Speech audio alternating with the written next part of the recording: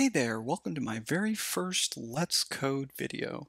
So we're going to start this whole thing off by building a simple chat application as shown here around the socket.io bit of technology. They have an application.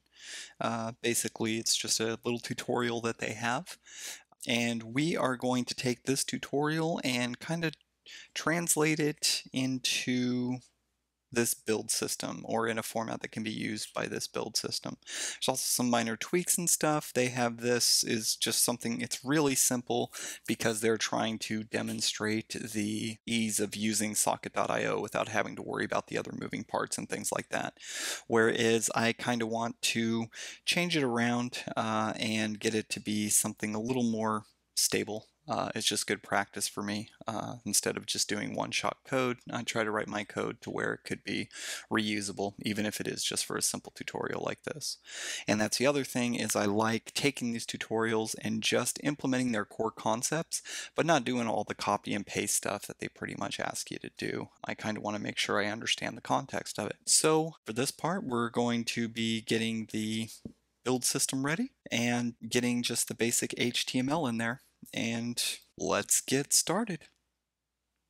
Okay, let's get this party started.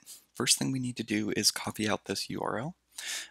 This is how we're going to clone in the build system. So we'll do a git clone, paste that in, and we'll throw it into a folder called evil chat. All right, that has been installed. So let's go ahead and jump into that folder.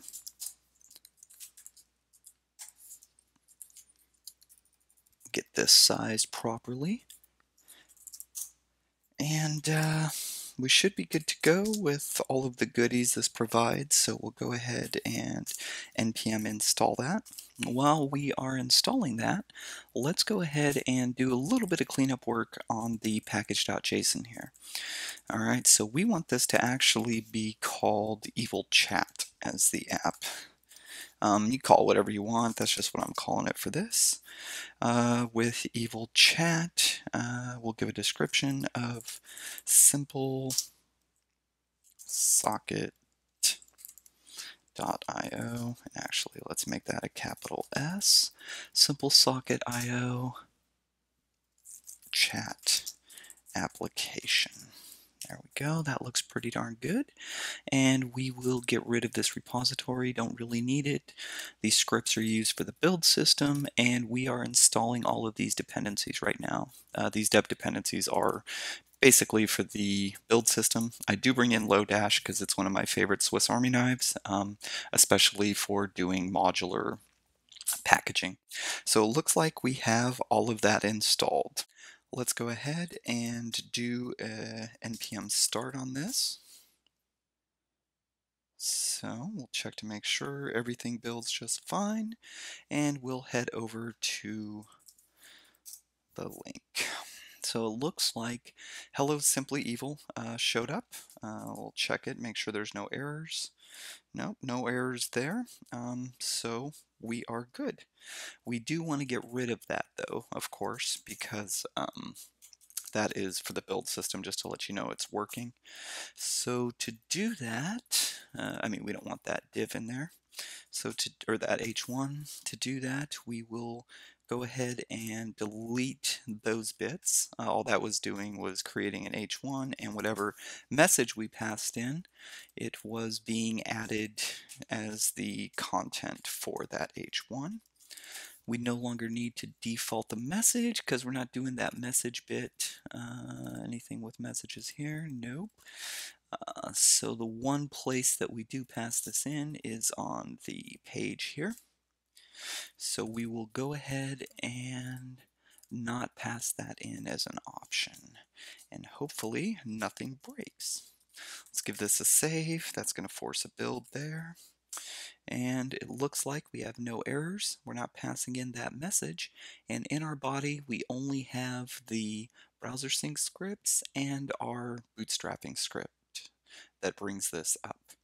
So one of the things you'll also notice is that we have evil app here. We don't want that. We actually want this to be called evil chat. So we are going to give that a save. Now this should result in an error because we are not exporting our JavaScript bundle. We're not exporting that as evil chat. We're doing evil app. So what we need to do is jump into here for our webpack config, and we will change this to be evil chat. So simple. We'll give that a save. This is going to require a restart because this is the configuration for the bundler.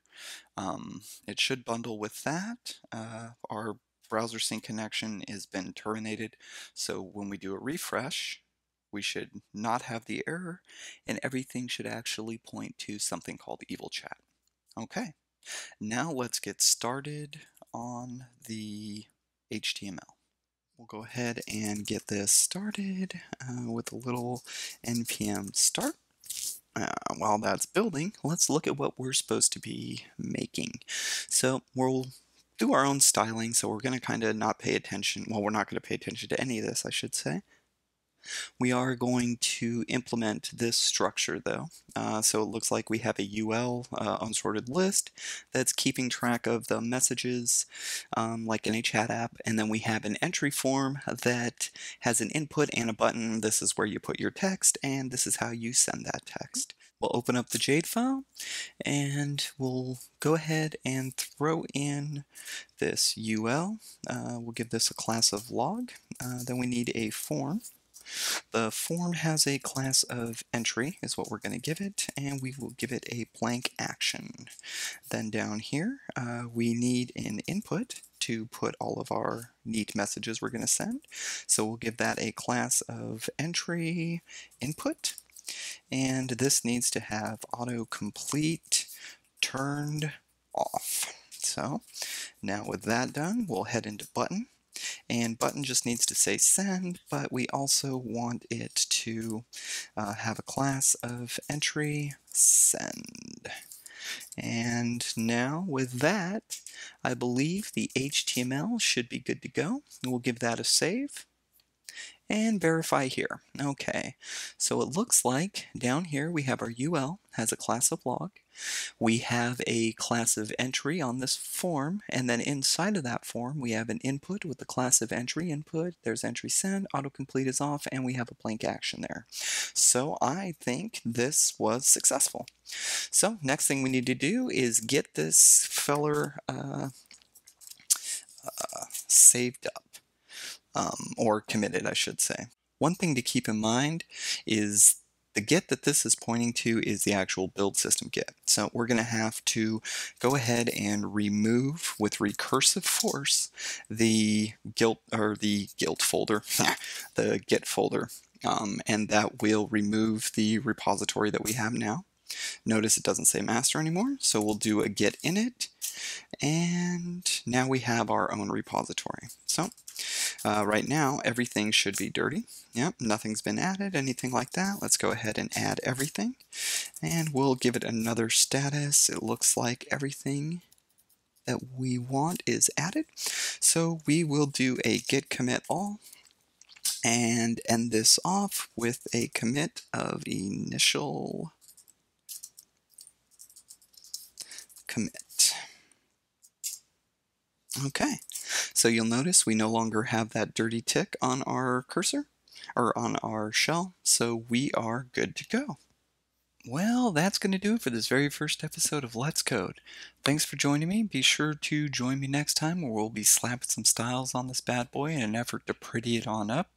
If you want to like or comment on this video or any other videos in the meantime, feel free to do so. The feedback is greatly appreciated. And also be sure to subscribe if you want to stay up to date with all the latest releases and whatnot. And always keep in mind, if you find yourself bored in life, chances are you may not be doing it right.